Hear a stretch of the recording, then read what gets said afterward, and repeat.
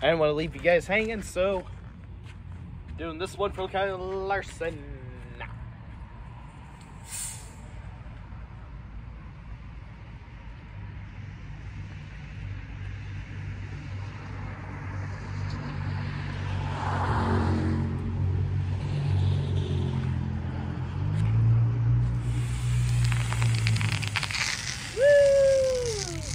What a stream.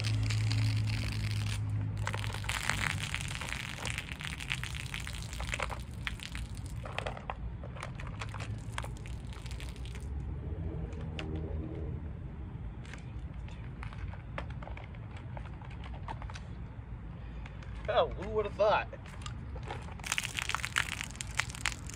Who the heck would have thought that the moment we confirmed this was one of Larson's downfalls or championship hangovers, for the much more preferred term. My bad. He finally acquires his long-awaited victory at Homestead, one of his most dominant tracks by far. By absolute fucking far, this was one of his better fucking tracks. This is basically, for a while, the Chicagoland. Basically, the Chicagoland to Jimmy Johnson, to his Jimmy Johnson, or his Jimmy Johnson to Chicagoland, where he would just dominate up a storm. Has the wind in command, has it in plain sight until some stupid shit fucks him over time and time again. But hey, he pulled through this time.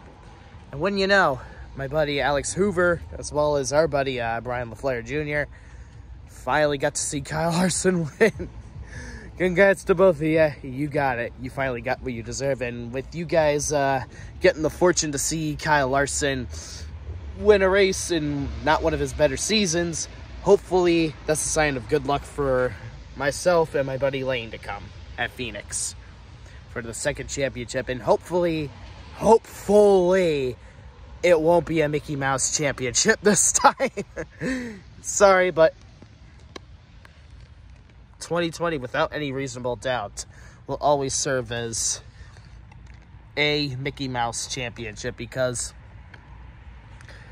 do I really even need to go on a tirade about the playoff format again and why it's so much of a massive cog in the system again?